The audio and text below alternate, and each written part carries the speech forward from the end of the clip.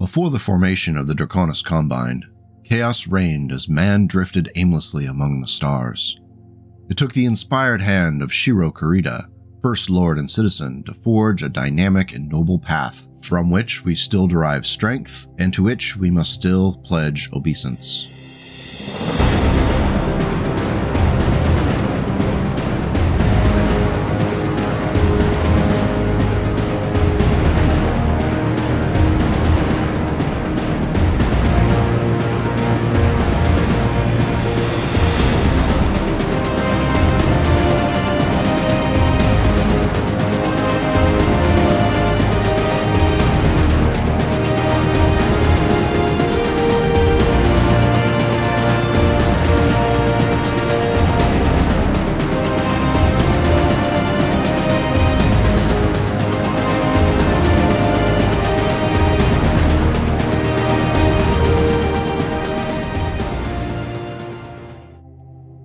The Draconis Combine was forged from the ashes of conflict. The Outer Reaches rebellion had ended just 32 years before a man named Shiro was born onto the colony world called New Samarkand. It was a crowded and prosperous planet, and Shiro benefited from a high-quality education and military training. He also grew up surrounded by peers and role models that followed 17th century Japanese cultural norms and practices. Raised to be a leader skilled in statecraft and war, Shiro rose to power as the head of his family, then region of the planet. Eventually, having won over or defeated his other feudal warlords on New Samarkand, he laid out his plans for planetary rule. Shiro Kurida's ambition had no limit, and he soon turned his attention toward neighboring star systems with successful colonies. Through savvy subterfuge and military pressure, when needed, more settlements and planets fell under Shiro Kurida's banner. Each of them provided additional resources and soldiers to bolster Shiro's growing imperial ambition. In a letter by Shiro to his 14-year-old son Tenno, he wrote, "Our forces have paid the price in blood, valor, and high honor to help me create a domain, a kingdom, a dynasty. I charge you, my son, with its protection after my death, on whatever day that may come. I am the coordinator of the Draconis Combine. My brother Urizen is the warlord, but you are its future, and your children and their children. Remember this. I have chosen the dragon as our standard and our symbol, reflecting many facets of our existence. We must never forget the ancient Terran heritage of our line, with its samurai greatness. I remind you, too, that in many mythologies the dragon is feared and respected for its strength, cunning, and willingness to destroy for the sake of its own power. Always keep the virtues of the dragon in mind, and use them to defeat your opponents." No single person, living or dead, is more responsible for what the Draconis Combine was and is at the dawn of the Ilclan era than Shiro Kurita. Knowing this, granting a battle mech with the name Shiro is not an idle or flippant act. Rather, it's a very deliberate attempt to connect the destiny of the father of the Draconis Combine and the future of those who fight to keep every planet and citizen under their banner. The Shiro was first produced in 3135 and is a great example of an Inner Sphere House totem battle mech. Weighing 75 tons and brimming with the best technology possible, a single glance at the Shiro is enough to identify the allegiance of the warrior inside, with a notable exception that we'll cover in a bit. From proud stance to weaponry to armor, the Shiro is modeled to look like a samurai warrior from Old Terra.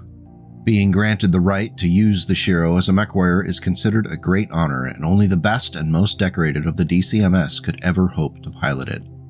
In fact, when Taishu Toranaga first saw the Shiro, he immediately ordered that only the best of the Combine should be allowed to touch it. It was hoped that the Shiro would inspire the Combine and the DCMS soldiers that fought alongside it to embrace the spirit of Shiro and fight tenaciously.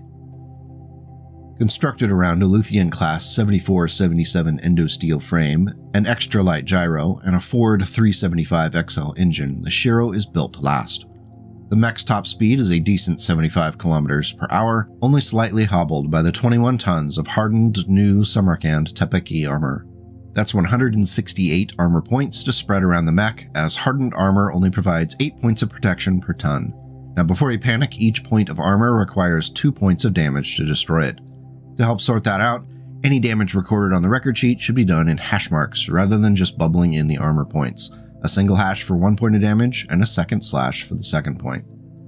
Now while that might seem like a wash, each full point of armor only counts as a single point for the purposes of piloting skill damage rolls. That means you would need to do 40 damage instead of 20 to the mech in a single turn to force that piloting skill check. Through armor criticals, including floating critical hit rolls against the mech with hardened armor, suffer from a -2 modifier, making criticals more difficult to obtain. Hardened armor also negates the effect of armor-penetrating ammunition and tandem charge munitions.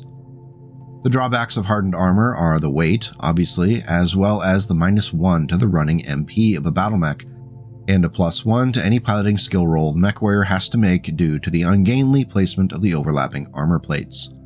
Once you sit down and wrap your brain around the hardened armor rule, it's pretty easy to remember. Once you play a few times with the Shiro, it'll be second nature. Luthien Armorworks installed a Cypher ComSys 4 communication system along with an ECM suite to boost the Shiro's survivability. The Neko Megane 7 targeting and tracking system is solid without any reports of issues. The Shiro's unique loadout of 4 Shogunga clan-type LRM-10 launchers split between the right and left torsos, an Imperator LB-2X autocannon in the left arm, and a sword in the right arm, makes for what would be a somewhat middling fire support mech at first glance. However, with no minimum range on the clan LRM systems and that sword, the Shiro is able to threaten at close range as well. Though keep in mind that there are only 3 tons of ammunition available for the 4 LRM-10s, so those missiles could run out quicker than you think. The mech starts to make a little bit more sense when we recall that it was intended to be an inspiring command mech. Combine officers are expected to fight in the field alongside their soldiers. With the Shiro, you have a 75-ton mech that is very well armored, decently fast to keep up with shifting front lines, and can still offer fire support when needed. The ECM is just frosting on the cake for that leadership role. Deployment of the first production runs of the Shiro were slow, and this only intensified a growing mystique around the battle mech. DCMS officers saw it as the ultimate prize for meritorious service and competed fiercely to be seen performing bravely in front of commanding officers. Sometimes it worked, and sometimes it got the officer killed in a foolhardy action. It was all rather clandestine, as local warlords and top officers would write off an officer's chances of receiving a Shiro if they looked to be positioning themselves to earn one. So you had to want it, but not look like you wanted it. In August of 3144, the Draconis Combine descended upon Robinson, a provincial capital world of the Federated Sun's Draconis March. Among those invading forces was Taisa Muishi Tolkowski, who was second in command of the 7th Sword of Light. Tolkowski and his unit found themselves fighting a defensive action against a counterattack by the 20th Avalon Hussars. Establishing a position on higher ground, the Combine battle mechs stubbornly defended it from multiple waves of the Hussars. The situation for Tolkowski and his fellow Mechwarriors looked dire as they were tired, low on ammunition, and relief was not coming. By this point, Tolkowski's Shiro was out of ammunition, so he fought with sword and foot. When his unit saw their commanding officer wading into the rushing mechs, they joined him and ended up breaking the Davion's charge. Even though the Combine mechs were outnumbered, they ended up winning the day. When the 8th Sword of Light heard of this event, they granted Taisa Tolkowski the honor of raising the Combine banner over the courtyard of the Sandoval family palace when the planet was secured and the last of the defenders were defeated. Being a relatively new battle mech, there aren't a long list of variants for the Shiro. However, there is a special best of the best upgrade called the Shiro SH2P, which pulls the LB2X in favor of a ClanTech ERPPC and ballistic reinforced armor instead of the hardened technology. It also has 13 double heat sinks instead of the original's 10 to compensate for the particle projection cannon.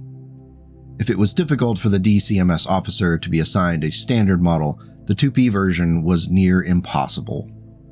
The Shiro is an interesting mech, and that LB2X is a giveaway that it was an idea generated during the HeroClix days of BattleTech.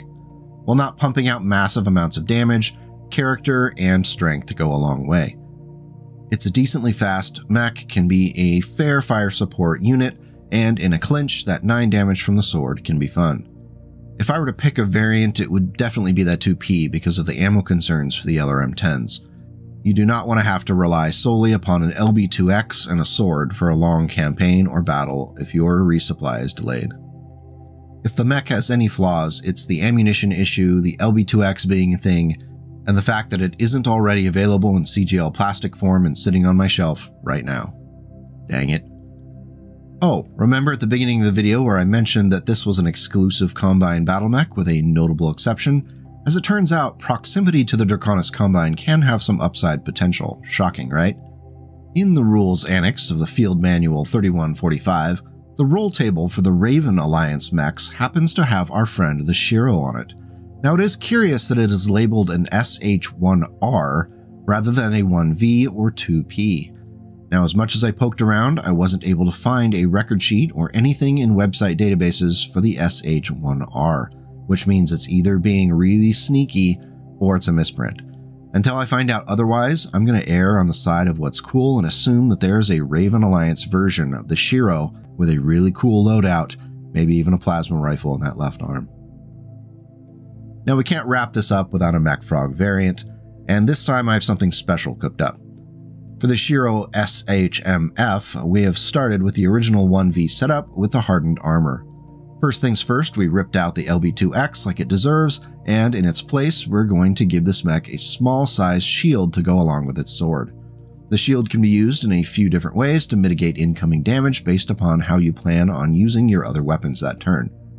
If you want to know more, check out the Tactical Operations book for the description, construction, and specific use rules. In addition to the shield, the MF Shiro has the 4th ton of LRM ammo to help alleviate the ammunition concerns, and if things get really heated, a pair of Clan medium pulse lasers are sitting pretty in that left torso. I think this loadout builds on the aesthetic of the Shiro while also offering something new to play with. The medium pulse lasers add some much needed punch without going all in on an ERPPC with the 2P variant. I suspect it would do very well. What do you think? Did you know about the Shiro? Have you used it in battle? Let me know how it went in the comments and we'll keep the conversation going. If there's a Dark Age or Ilclan era mech you really want me to cover, let me know. Big thank you for watching, and if you think it was worthwhile, hitting all the buttons makes YouTube algorithm happy.